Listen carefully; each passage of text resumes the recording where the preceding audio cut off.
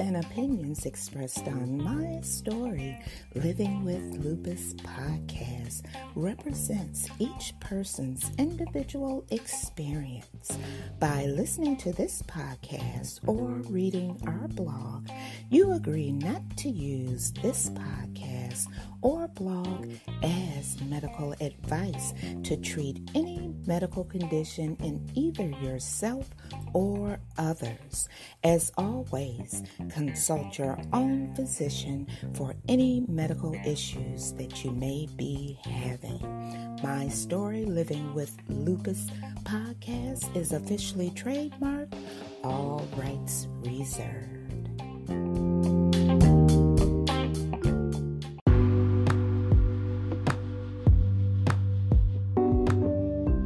Thank you for joining me for another episode of My Story Living with Lupus. I'm your host, Susan Hendricks, and I'm so glad that you could join me on this Friday. Today I will be talking about treat to target in lupus. Also, you'll hear the latest in healthcare news. So are you ready? Now you know what I want you to do. That's right. Grab your cup of coffee, your cup of tea, and if you're listening late at night, now you know I appreciate you. So grab your favorite glass of wine and come on and join me right here on My Story Living with Lupus.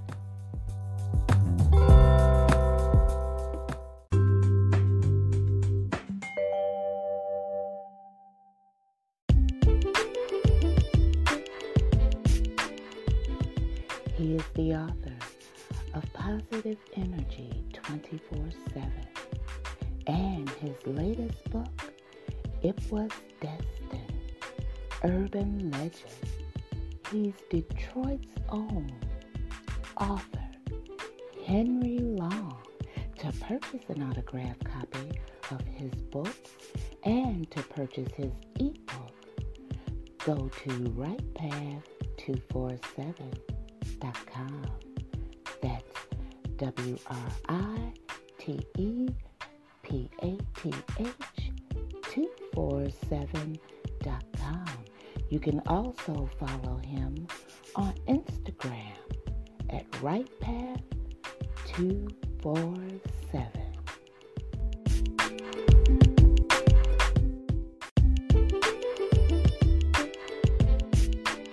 If you would like to appear on an episode of My Story Living with Lupus, you can contact us at mystorylivingwithlupus@gmail.com.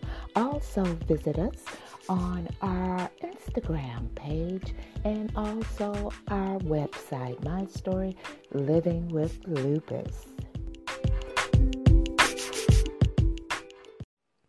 Treat to target lupus. Treat to target in lupus. Another treat to target goal for lupus involves the prevention of flares, including nephritis, neuropsychiatric symptoms, and overall lupus symptoms. Prevention of damage also was established as a target, with the goal of preventing early and late organ damage by controlling disease activity and toxicity from medications. Understanding the treat to target principle in rheumatology. Treat to target is a principle or approach that has been successful in treating certain diseases and conditions. The strategy initially was used to treat hypertension, high cholesterol, and diabetes, but the scope has broadened and treat to target has made its way into the thinking of rheumatic disease specialists. A treat-to-target strategy must have these three things: a target, a way to measure if the target has been hit or achieved, available treatment options which make it possible to hit the target. Now, when it comes to treat to target in lupus, an international task force has been developing a treat to target strategy for lupus as well. The task force established that remission of organ manifestations as well as systemic symptoms of lupus is a primary target of treatment for lupus. Another treat-to-target goal for lupus involves prevention of flares, including nephritis, neuropsychiatric symptoms, and overall lupus symptoms. Prevention of damage also was established as a target, with the goal of preventing early and late organ damage by controlling disease activity and toxicity from medications. Attention paid to a patient's quality of life is also important.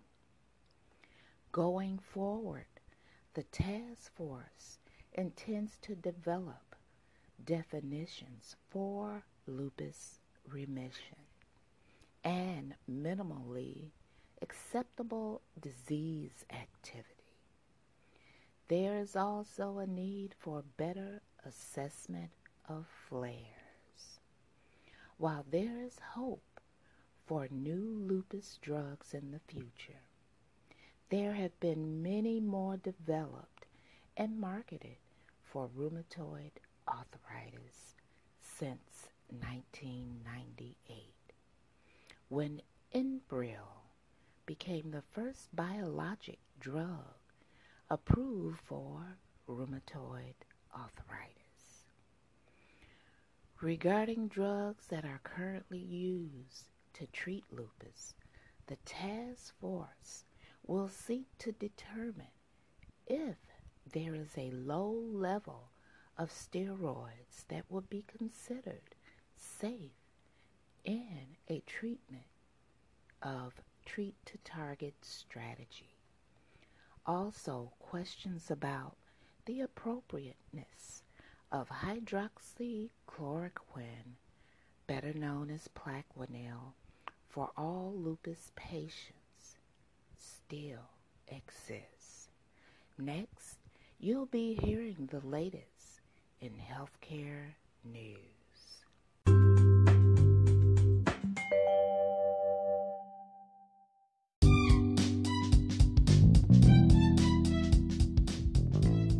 Motivational speaker, entrepreneur, and creator of Right Side of 50, Life Lessons with Sheila Smith.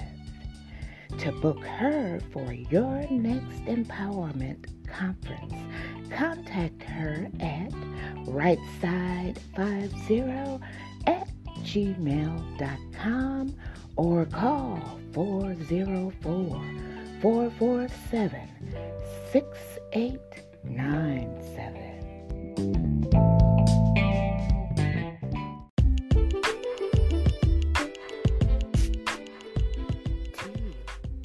Conversation Brunch with motivational speaker and creator of Right Side of 50. Location for this event will take place in Ellenwood, Georgia. For more information, you can call 404-447-6897 or email rightside50@gmail.com.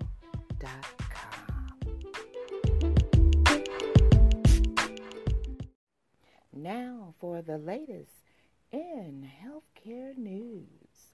Johnson & Johnson settles with Ohio counties for $20 million prior to opioid trial.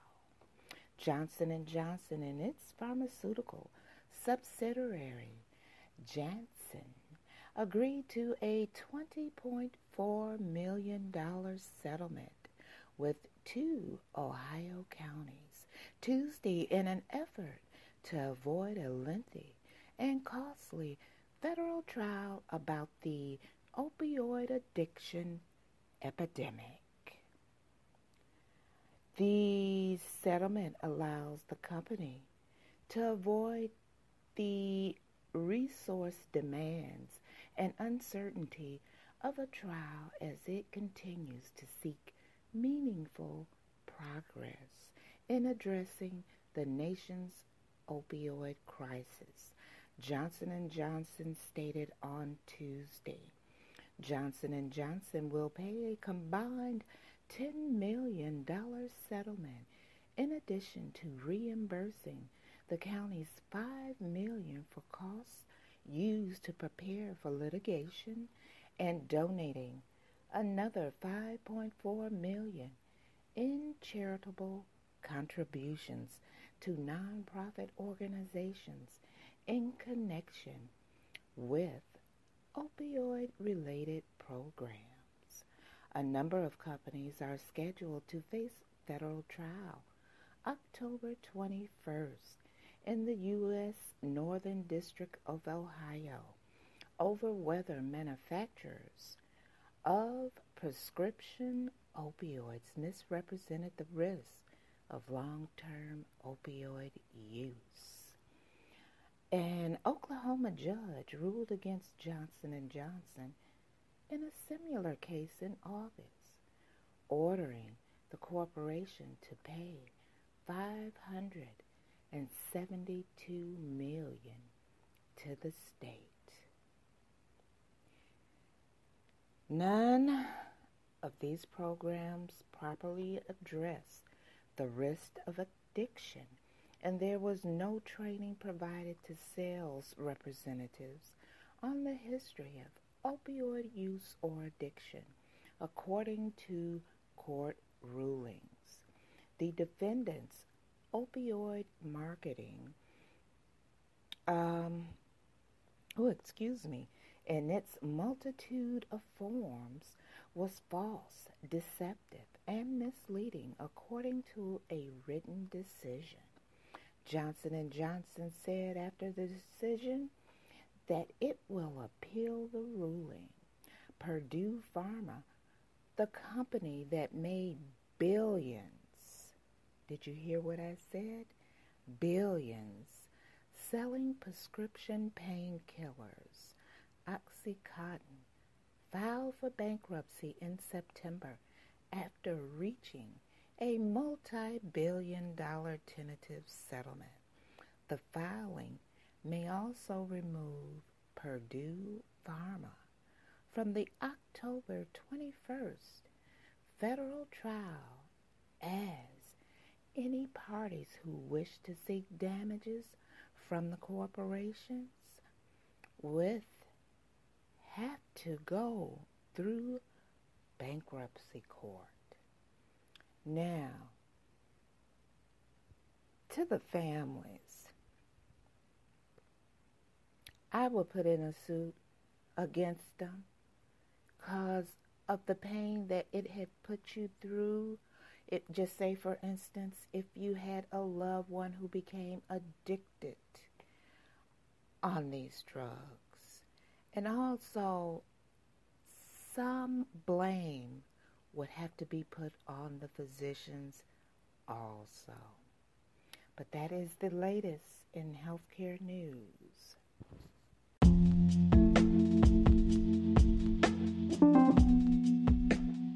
Well, you guys, it's that time for me to go. I know it was short. Please forgive me. But I have to complete some packing and prepare a few more things so I can leave out next week. So, Utah. and Nevada. I'll be seeing you shortly. But before I go, I want to leave you with this. Life's not about how hard of a hit you can give.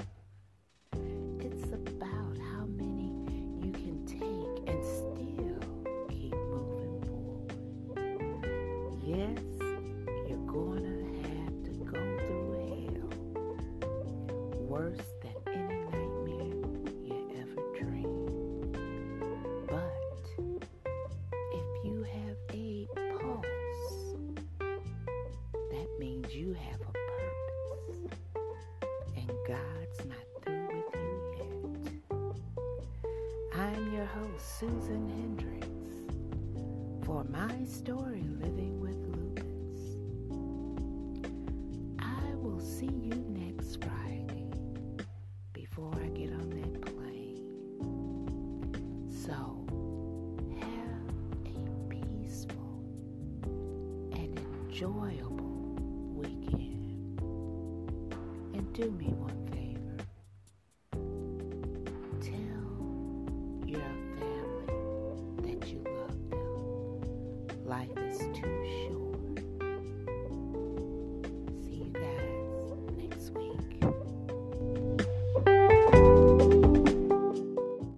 The podcast you just heard was made using Anchor. Ever thought about making your own podcast? Anchor makes it really easy for anyone to get started. It's a one-stop shop for recording, hosting, and distributing podcasts. Best of all, it's 100% free. Sign up now at anchor.fm/new. That's anchor.fm/new to get started.